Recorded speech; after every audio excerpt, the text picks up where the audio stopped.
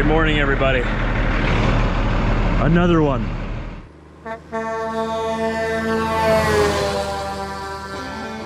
Everybody, this is Nathan Souter from Drayton, Ontario, and you are watching Trucker Josh Vlogs on YouTube.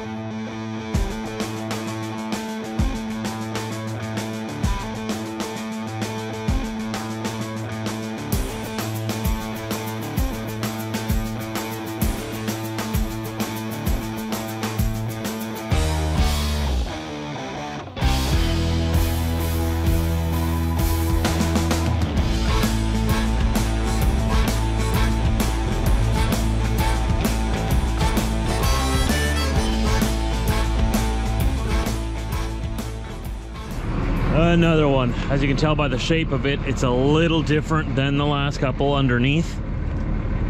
Same deal though. Tarped, going to Brainerd. Let's go. Just like I mentioned in yesterday's video, after we're done unloading today in Brainerd yet, we're going to head over to Fargo, North Dakota. There's a load waiting for us there. We'll put it on our trailer tomorrow morning. We'll head home with that. When I get home, I'm gonna have to take a look at my starter. I think the solenoid might be going on it, or maybe there's just a bad connection. Sometimes this morning when I tried to start it, it's not cranking. Fiddle with the ignition for a little bit and then it cranks over, then it goes. So made me a little bit nervous. I could hear that the starter was spinning though. So you know how when the starter spins, it spins and then it shoots out the gear, right? Which turns the motor and then it sucks it back in. I can hear it spinning, so I think it's just a little, it's not shooting out the gear into the motor to, because the starter's spinning, but it's not cranking the motor. That could mean that I need a whole new starter. I don't think it's the solenoid if the starter's actually turning in there, though it could be. I mean, I'm not the biggest expert. I've had this stuff happen to me before. That's why I knew what the issue was right away. Oh great, here goes the starter. So that's something we'll be dealing with along the way. Hopefully well, we'll have the part waiting for us at home, and we'll get it switched out when we get there. So hopefully it won't give us too many issues until then. I just got to get this load delivered, go pick up my next one. That one's going to take me back. Fingers crossed. At least it's just a starter, right? And not a blown piston or blown motor or anything. Starter's easy. Practically it's a bolt-on part for the most part. I don't know what they're going for nowadays though. Probably a few $100. Like I always say, we fix it and we move on. When you come up to a problem, you don't panic, you don't stress out. I'm talking to myself now because I usually panic and stress out. Be stressing about this the whole time. Talking to myself now. Stay calm. We have a plan. There's a part waiting for us back home. The truck is running now. It does crank over. The starter is turning. It's just, it doesn't always want to grab the motor. We're gonna be okay. It's fine. Oh, yeah. That ledge is getting worse and worse every day.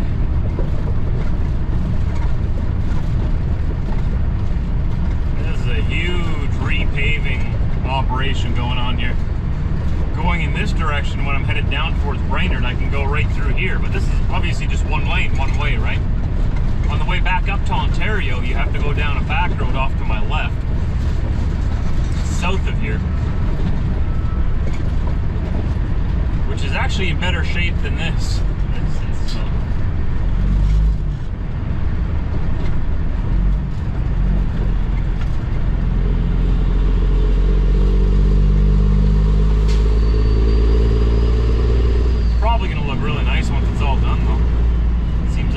Quite a bit of work to do. It's always quite the task to completely redo a main street, right? They got the left side over here all done. All these poor businesses here on Main Street, you know, what do you do, right? But you got to get it done.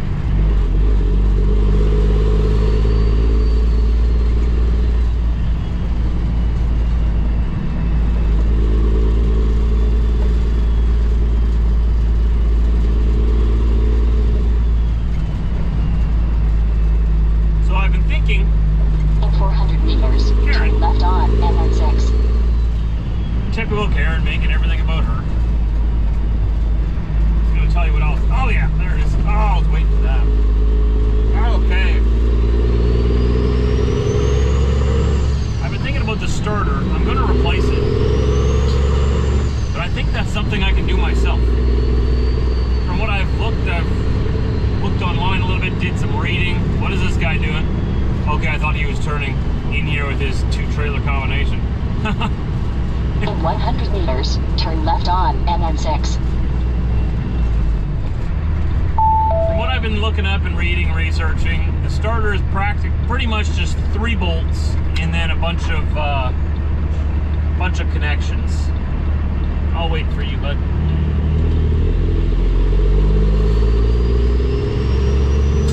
Continue on this road for 91 kilometers.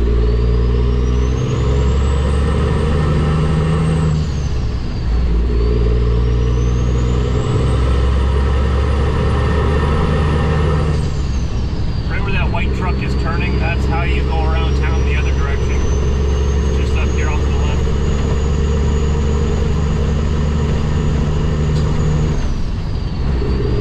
Right down there. But yeah, it looks like a starter is a pretty simple bolt-on piece that you can replace pretty easily. 3 bolts that bolt onto the engine block and a bunch of other little wires that you disconnect. So pretty much you go and you disconnect the batteries first, and you disconnect the power source to the starter, all the other little wires attached to it, detach those. I'm gonna have to buy a couple of tools, but it's okay. I need a bit of an extension for my ratchet wrench, my socket wrench, sorry, whatever, you know what I mean. And then yeah, you just unbolt those 3 bolts, take it out, put the new one in, bolt it in, reconnect all the little wires, reconnect the power supply, and then go and reconnect the batteries when you're all done. I think that's something I can handle in my shop. I think that's something Trucker Josh can do. So I'm gonna see if I can find the part somewhere, get a starter for myself, and bring it on back to the shop, and I'll work on it this weekend. I'll make a nice little video of it. You guys can laugh at me.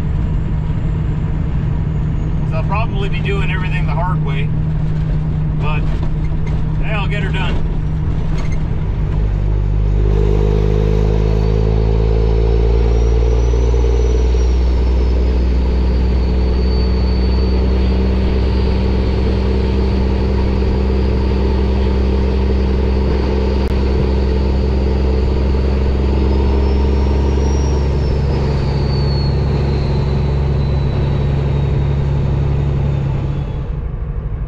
There you can see he's unloading me really quick.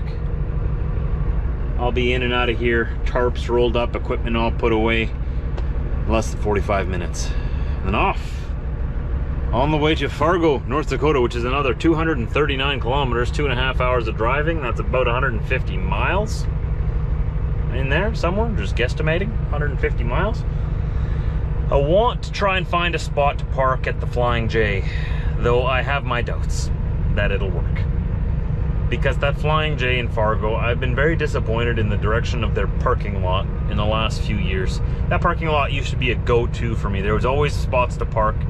Well, it got full, but you know, it was filled up with drivers that actually needed to park. Now you go to the Fargo Flying J, like, I guess this is at the risk of me sounding like I'm complaining, because I am. Bear with me. Fargo, North Dakota, the Flying J, a third, I'd say close to between 1/4 and 1/3 of the parking spots, last time I was there with my father-in-law when we were looking for spots, was drop trailers. It almost looked like an entire company's trailers were just scattered throughout the parking lot, taking up just 24 parking spots, just drop trailers.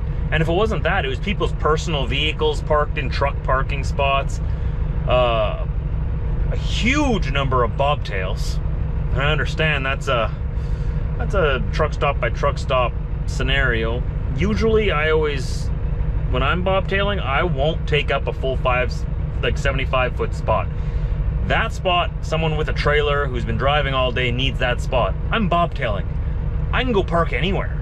Sometimes there's a bobtail and RV side at Flying J you can go park at. Sometimes there's a bobtail section you can park in, and people still park in the big spots even though there's a section for them. And then or you could park anywhere. Walmart, any parking lot anywhere, side of the street. Your bobtail. It's almost like you're driving a car. Like, you can park anywhere. You don't need a full spot. But I would go to the truck stop, park in a spot if I can't find anywhere else, go in, have my shower, get what I need for the night, and then move my truck out of that spot and to a different lot somewhere if I have to, just so that someone who comes in who needs it. Because there's nothing more frustrating than, you know, end of a long day, you're coming in with a full load, you get to the truck stop and half the spots are bobtails. Or half the spots are, you know, drop trailers. So I apologize if I sound like I'm a little bit frustrated. I was last time I was there. I'm not frustrated right now. It's a long time ago. I'm over it, believe me. Sort of. Maybe not really. Not really over it, am I? I'm still kind of upset about that. But we got there, and the whole lot, there was only maybe, like, out of, let's say, 100 parking spots, there was only maybe 30 spots left for actual drivers who needed them, and those fill up very fast. Those fill up very fast. The reason I bring that all up now is because that's where I'm headed tonight, and I'm going to get there hopefully before midnight, around 11, but no, between like around 10:30 is when I'm going to get there. I'm guessing it's going to be the same scenario. I talked to the manager there at Flying J. I asked him what was up with all the drop trailers, and apparently they don't have authorization to drop them. That's why I bring it up. It's not like they had permission. No, this, like, some company there is dropping trailers and just leaving them there either all weekend or all week and not asking permission. Which then the next question would be like, I just told them, you know what, if you're not allowed to drop trailers at the truck stop parking lot, that's a big rule, it's a big taboo.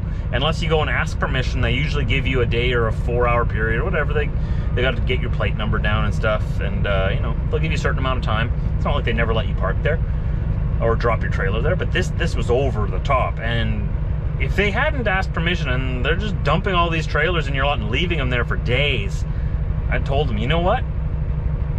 Tow them. Get a wrecker out here. Get them all out of here. Bring them to some big impound lot somewhere and let the owner of them deal with it. That's what I would do. But maybe I'm way off base. Maybe I'm out of line. You know, I'm willing to be wrong. If I'm wrong and if that's just the way it is, okay. If that's within the boundaries of the rules, then I have nothing inconvenient for us drivers who need a spot at night. But if you're okay with it and you own the place, hey, it's your place, right? Your place. And I guess I'll just bring my business somewhere else. There's a nice Staymart down the road. Not as big of a truck stop chain, but they have awesome truck stops. There's a Love's across the street. I can go over there. I got a fuel card for Love's too. I'm gonna start fueling over there. I mean, they never have dropped trailers at Love's in Fargo. Never. But they don't have a very big parking lot either. So, it's not just this Fargo where this is a thing. I've noticed this in many different places across Canada too. A lot of truck stops in Canada sort of turn into almost warehouse yards. You know, guys, they just pull in there, they think they can just leave everything they own there. And, you know, they'll take a spot because they live nearby with their truck, and then when they leave on a trip, they'll put their personal vehicle in that parking spot and just leave it there for weeks while they're on a trip, just to save their spot for when they get back, right? And they don't always ask permission to do that either, and sometimes their cars get towed. And other times it just ends up just staying like that. I don't know. Have you guys noticed this where you are too? Am I the only one? I need to know. I need to feel like I'm not alone. We got our paperwork signed. Everything's off the trailer, except for my equipment, which has been secured, put away properly. Nice and neat. And now we'll go check out the situation in Fargo. What's the situation? Another load complete, another happy customer.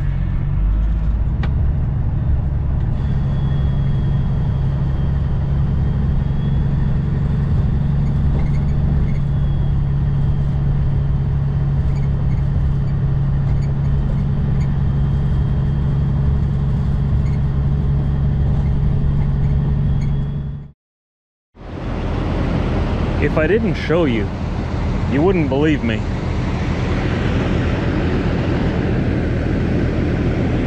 I got a parking spot, like right near the front too. Right in an open spot where I could drive straight out in the morning. It's a safe spot, is what I call it. Where I don't gotta worry about my neighbors ripping off my hood first thing in the morning, because they can just drive straight out here into the wide open lot. Nice. I was not expecting that. And it looks like all of the drop trailers from the last time are gone. They held true to their word. Maybe I made a difference. I mean, I did talk to them about having like 24 drop trailers in their lot last time I was here. I didn't think they'd actually listen. Nice. It probably had nothing to do with me. They probably had lots of complaints. I was probably just one of many. Looks like we got lucky tonight. And it's good to see that, you know, this whole parking lot is filled up with drivers who need them. You know, every spot is filled by a driver who needs that spot. Total like black and white difference from the last time I was here. Maybe that was just a bad day. But today was a good day. Found parking. Got a load on the north side of Fargo tomorrow morning. And like I was saying before, I think I told you already a couple times, I want to get unloaded tomorrow. Tomorrow's Friday. I want to get loaded first thing, and then get to Winnipeg, get unloaded, and then go home. And then I'm hoping I can find a starter for this truck. I'm hesitant turning this truck off right now. I'm just going to leave it running until I get home. Because last time I shut it off, the starter didn't want to engage the engine. It was spinning, but it didn't want to engage the engine. So I want to make sure I can get home. I can get the part and just replace it myself, I'm pretty sure. Like I was saying, just 3 bolts and a couple of wires, and we're good to go. I can do it myself. Never done it before, but I'm going to figure it out. Save myself some money. I just got to find that part. So if I call into my regular shop where I take this thing for services, see if they have it. If they don't have the part, then I'll call Kenworth in Winnipeg to see if they have the part. I'll find it somewhere. It's a starter. I mean, it's got to be pretty common, right? I hope I don't have a big long wait on it anyways.